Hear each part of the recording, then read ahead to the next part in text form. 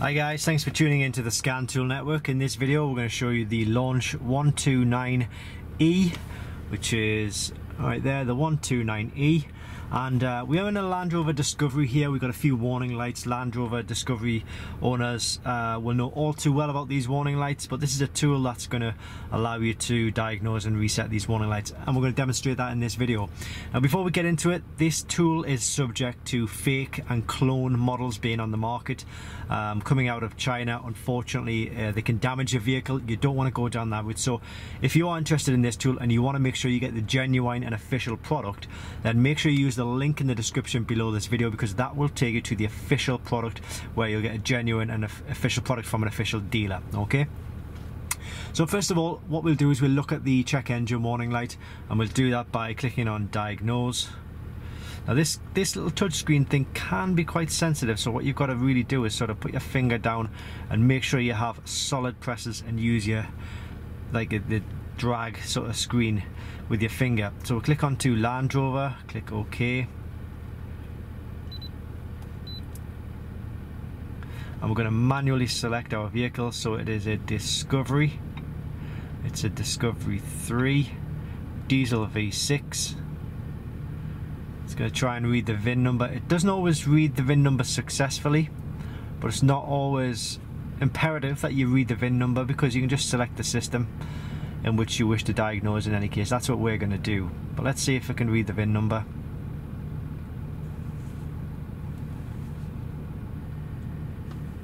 It doesn't look like it's found it, but that's not a problem. So we'll click on System Selection, and we've got the three main systems here, which are engine, transmission and SRS. So okay, so it looks like it's not going to be able to read the ABS system, which is a shame, but let's see. We'll get that out of the way. We'll click on the engine control module system first of all. No, and then it's giving us the fault code that is causing this check engine light. So we have put a new mass airflow sensor on MAF in, and what we need to do now is just click out of this. Please exit current function first. What does that mean? Back, maybe? There we go. Okay, clear fault code. Clearing fault code has succeeded, so you saw the check engine light has turned off straight away there, which is good. And then we can do the same for the airbag system. For this one, we actually simulated this fault. We unclipped a passenger connection underneath the passenger seat. So we'll show you the fault code that we were getting. This is that, and then we can go back, go clear fault memory. Again, when I do this, just keep an eye on the airbag light. There we go, that's gone. Now the one drawback with this tool is that it doesn't always cover all of the systems that you want it to. So this is supposed to be like a 4-system tool. You see it says ABS here, but unfortunately it just doesn't look like this tool covers the ABS system at all, because we have no ABS on here. So and if we click into the transmission control, you know, we can go back, we can click on clear all the faults in that system. It's telling us they're clear. So unfortunately we're not going to be left with a system where we can get rid of those. Let's try a different one.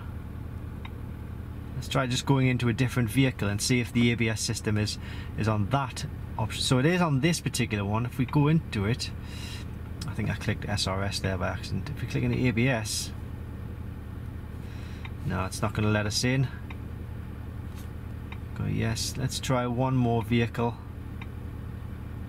like something of the same year, so ish. So we'll go maybe like a Freelander 2007 to 2010, a diesel.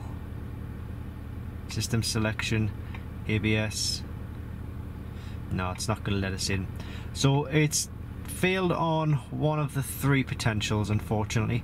But that being said, it looks like it does cover ABS for other vehicles, other Land Rover vehicles, just not this particular Discovery 3, unfortunately. So but if you are interested, as I say, it does cover the airbags, it does cover the engine, and it covers a lot of manufacturers as well. So if you were interested, then by all means click the link in the description below this video. It will take you directly to this product from the official dealer, official stockist. Okay, thanks so much for watching, and I'll see you in the next video.